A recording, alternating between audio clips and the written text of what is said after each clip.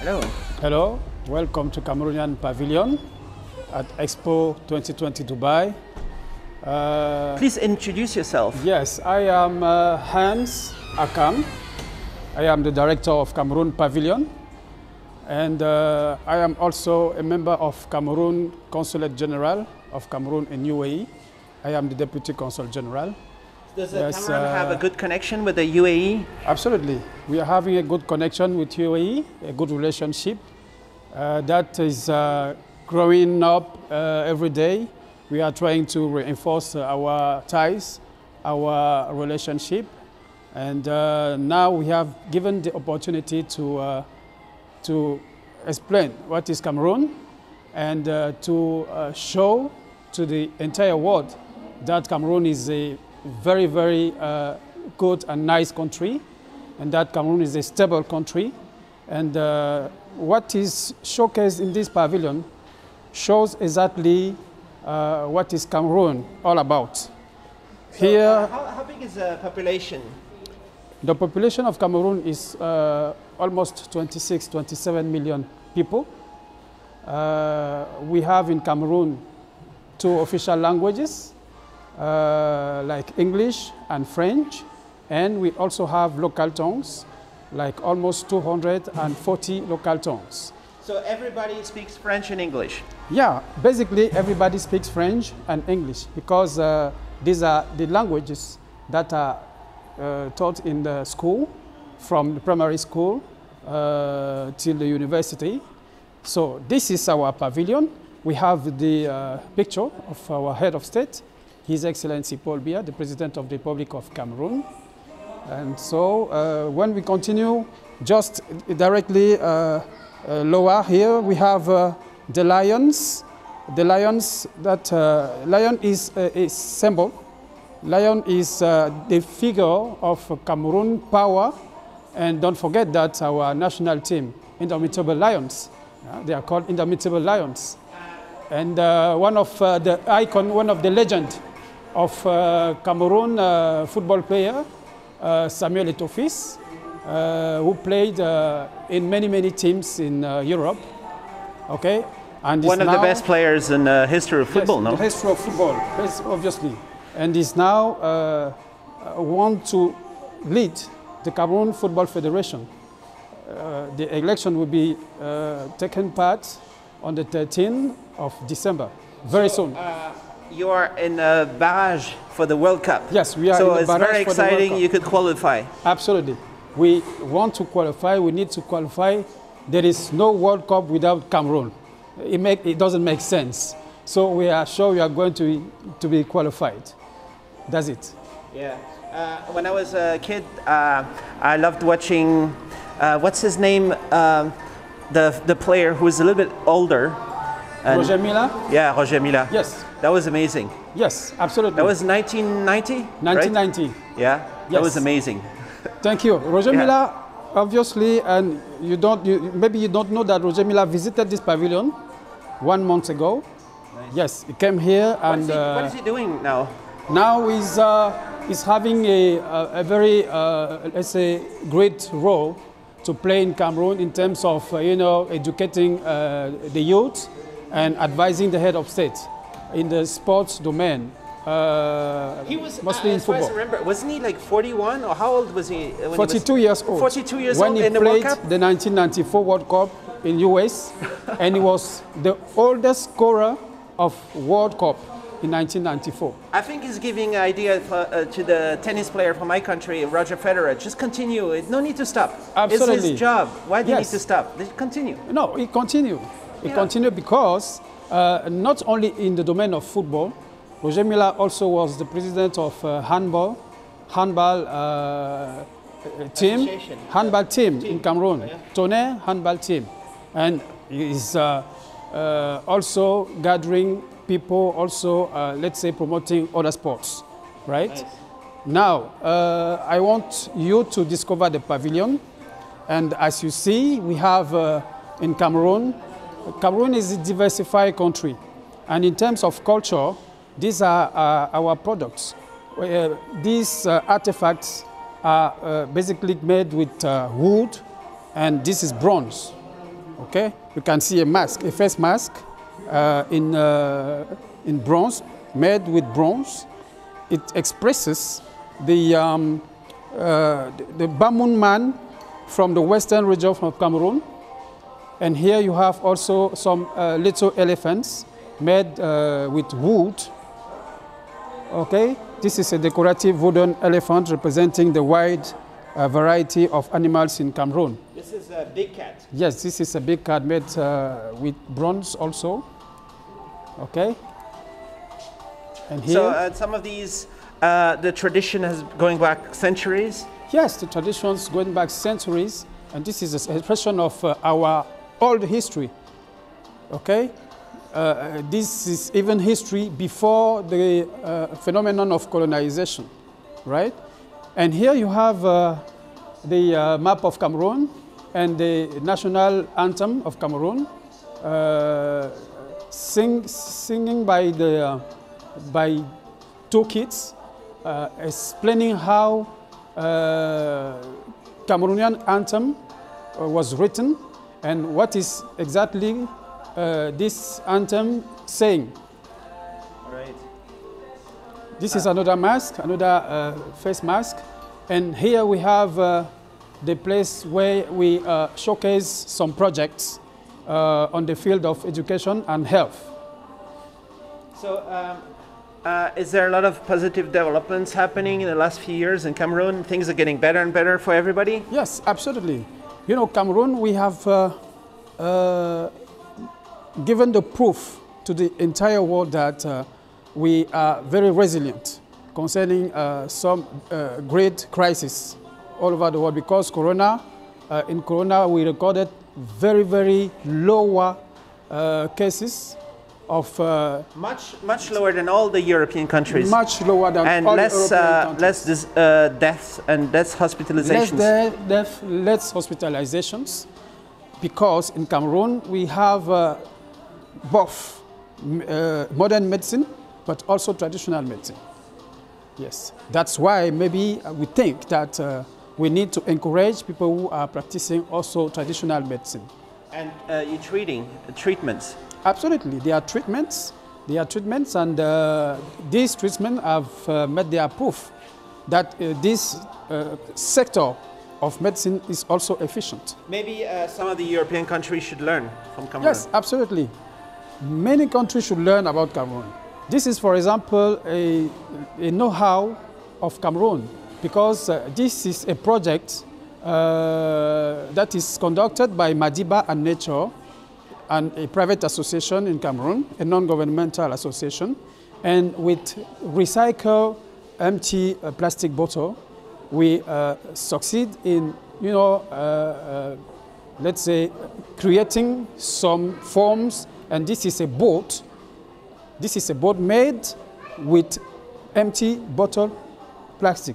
And it actually works. Yes, it works. Right. Some of our fishers use it to go and fish. Wow. And it also resolves the problem of the degradation of nature. Like right. You see how people are, let's say, throwing waste in the seas and the oceans.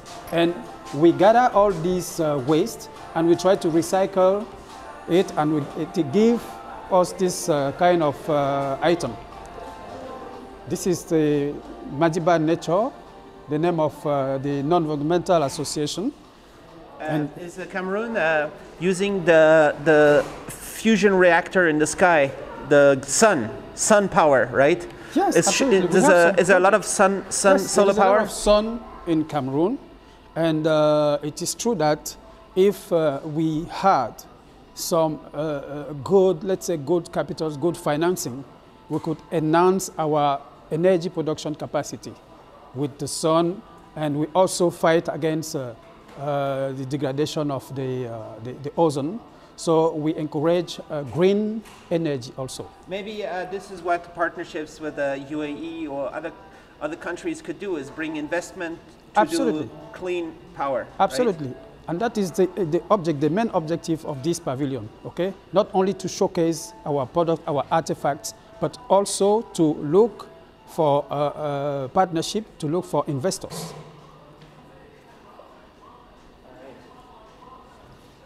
And you continue with other artifacts made by wood, mostly wood, because we have a lot of forest in Cameroon. We have a lot of wood in Cameroon, right? Some of these artists are famous. They're demanded around the world. People can find their art in Cameroon or other place also? Yes, other place also, because from Cameroon, you know, some people order some objects and from Cameroon. And these projects are well sold the world over. So this is one aspect, and the other aspect is agriculture. You know, agriculture is one of our, let's say, greatest activity that comprises at least 60% of the population in Cameroon. So agriculture, we produce everything in Cameroon. That's why Cameroon is also considered as an Africa in miniature, because all the food items you have in Africa, we produce it in Cameroon. The next step, as far as I understand, is Europe should import more agricultural products from Africa. Yes, but Europe should also try to, let's say, enhance the capacity of transformation, right? Because if Africa has enough means to transform its agricultural products, it will be good for the world over. Not only import, not only export or import the raw materials, or let's say the non-manufactured products. We need to manufacture our product, we need to transform our product so that we can add the value of those products also. So, for example, if there's a cacao, or is there cacao? Yes, we and have then cacao, you would make the chocolate, and not only sell the cacao. Not only sell the cacao, but transform in order to have chocolate, in order to have good, let's say, good quality of chocolate. Cameroon brand. Yes. Not just selling to the Swiss chocolate. Yes. Maybe they buy a lot, but yes. That's great. And at that time, we need these exchanges of know-how, these exchanges of technology also. And what can be done to make sure that the farmer is getting a fair share of the revenue from selling all these goods, right? Absolutely. That is the role, that is the duty of the state at that time, to organize the farmers and to, let's say, organize also the process of selling, the process of production also. And that is what our state is doing now. All right, yes. Because it makes no sense if the agricultural product is sold for like $1, but then in the store it's $100 and the farmer only gets $1. It's not fair, right? Yes, it needs to be. This is mostly, let's say, issues that we have in Africa in general. We produce goods, we produce food, but you know, our producers, our farmers, are not well, let's say, compensated because of this deterioration of exchange terms, right? So it will be suitable that our farmers and our producers also have the due revenue of their labor. What are you saying here about the 32% by 2035? So there will be less use of gas. Yes, this is one of the objectives of the COP21, right? Where states have decided to reduce emission gas, this bad gas that destruct the ozone to 32%. And we have started in Cameroon to, let's say, reduce activities that are deteriorating the nature. All right. Yeah. But definitely Europe, USA, UAE, all these other countries need to come and contribute in terms of technology, helping with technology, investment, and everything to make it happen. And sometimes we have technology, sometimes we have know-how, but we don't have, let's say, investment. We don't have means, money, let's say, to develop our know-how and to develop our technology. What is France doing with Cameroon?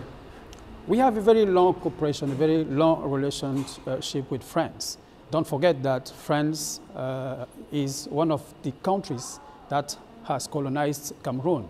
And Cameroon has been put under mandate of France during a long time.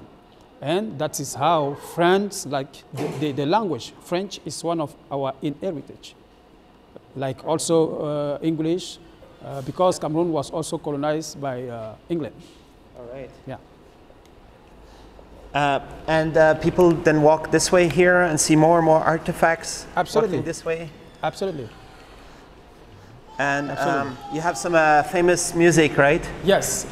There is Manu Dibango, famous Cameroonian saxophonist, a legend, one of the best saxophonists ever in the world, and who died, unfortunately, last year of COVID-19 in France.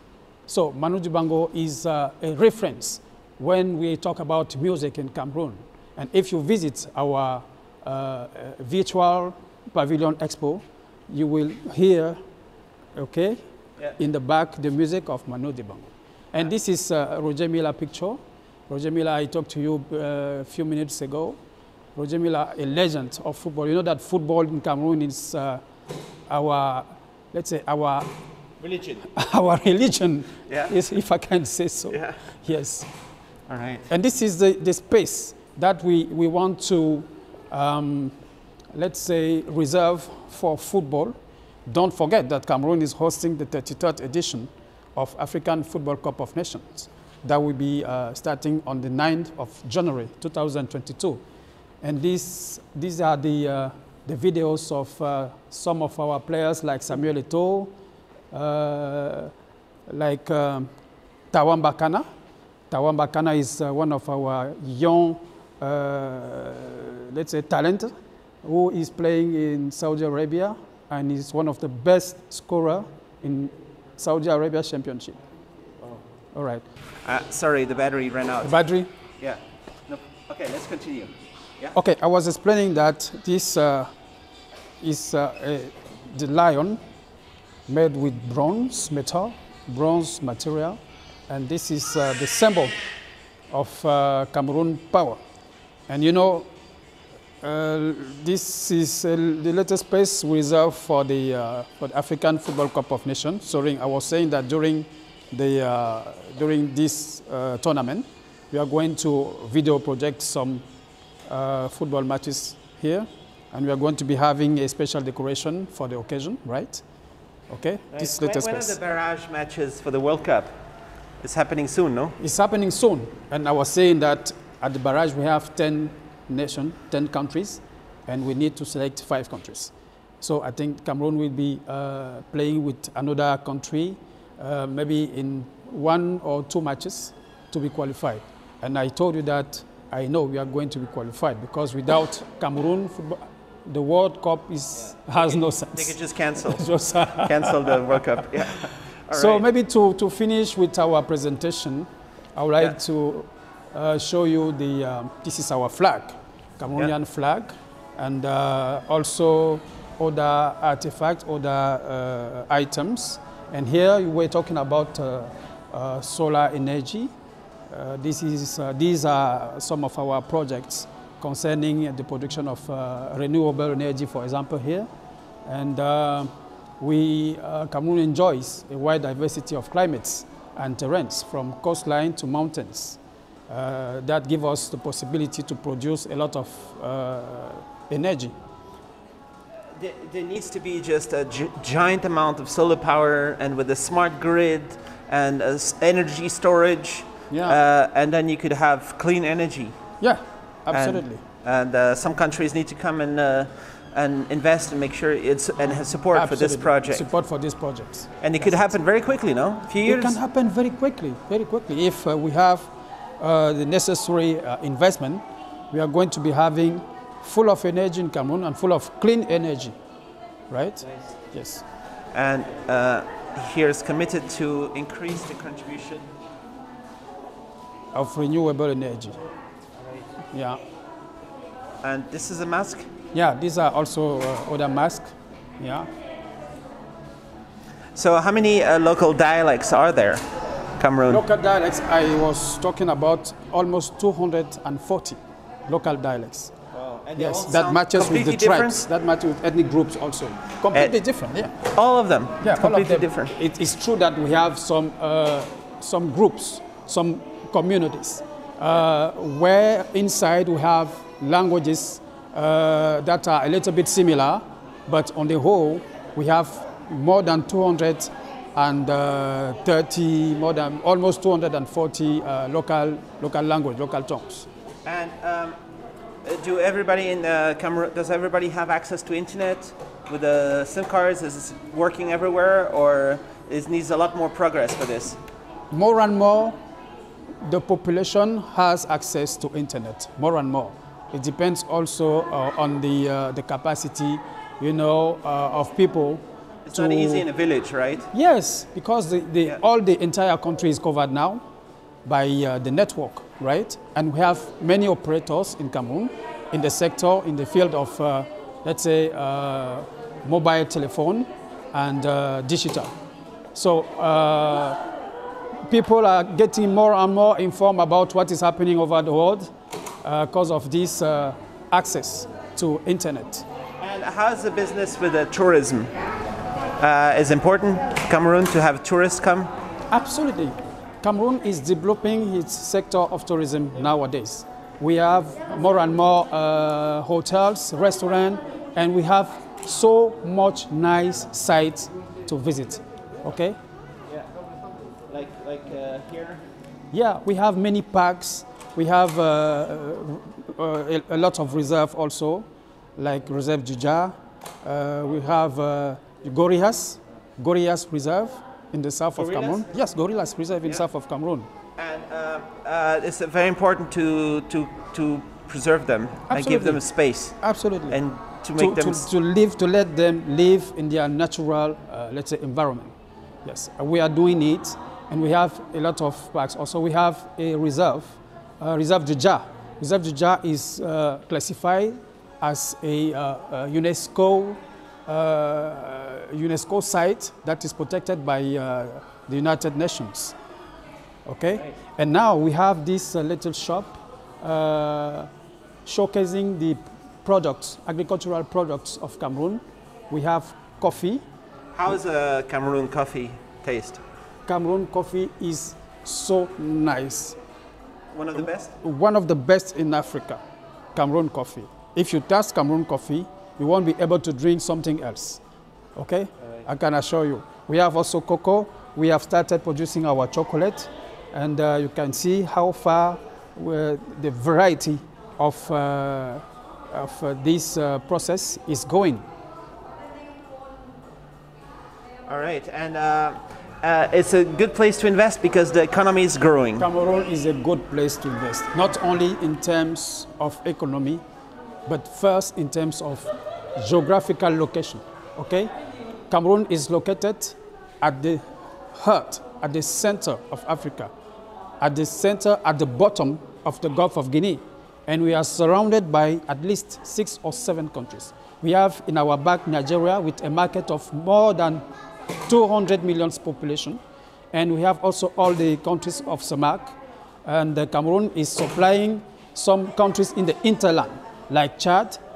Chad doesn't have any access to the sea, so Cameroon is supplying Chad, and Cameroon is also supplying Central African Republic. So you see the importance of Cameroon at the heart of East and West Africa. Cameroon is a passage, a strategical passage in the Gulf of Guinea between the East African and West African side.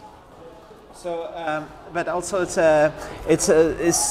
it's great for an investor to invest in a country with a future growth potential. Absolutely. So maybe this is a century of Africa, right? First of all, it's going to grow. Stable country. First of all, a stable country politically, a stable country in terms of let's say the security, right? The security of investment and the incentive that the government is putting in place for the investors. So Cameroon is a very good risk in terms of investment. That is how you see many investors now are rushing to Cameroon. Yes. All right, and flight connections, there's direct flights from Paris, but other places in Europe, direct? Yes, We have direct flights of many companies from Europe to Cameroon. And Qatar Airways, maybe? Not yet Qatar Airways. Emirates, we are working with Emirates because we signed an agreement with UAE last year. The Minister of Transport from Cameroon came here and signed an agreement. Let's say, how to call it? Agreement on the domain of air flight. So air flight agreement. And we hope that very soon we are going to be having direct flights between Cameroon and Dubai, for example, to enhance the That would be fantastic because people can easily fly, stop in Dubai and continue to Cameroon. From all over Europe, Asia, and you know that everywhere. Cameroon, according to this strategical point, if you supply Cameroon, you are able to supply many countries surrounded Cameroon in Central Africa also. So it's a very strategical point. Maybe there's incentives also for the investment in terms of taxes or how it works with when foreign companies come and invest. Absolutely, absolutely. I was talking about these incentive measures. Like we have also in Cameroon certain free zone that encourage people to come and invest, that encourage foreign investors to come and settle and start their business during a certain period without paying any taxes. Okay? These are the measures the government has put in place to enhance, to promote the investment in Cameroon.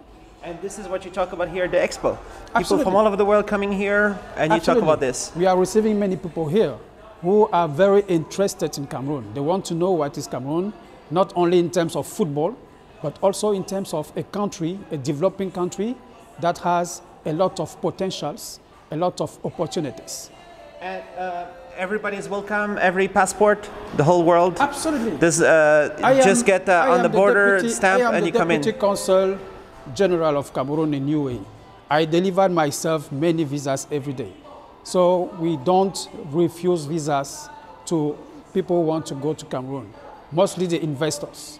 They are welcome and they can go to Cameroon each time they want. The climate is good, people are welcoming, everything is nice in Cameroon. So I'm waiting for you in Cameroon. Thank you so much.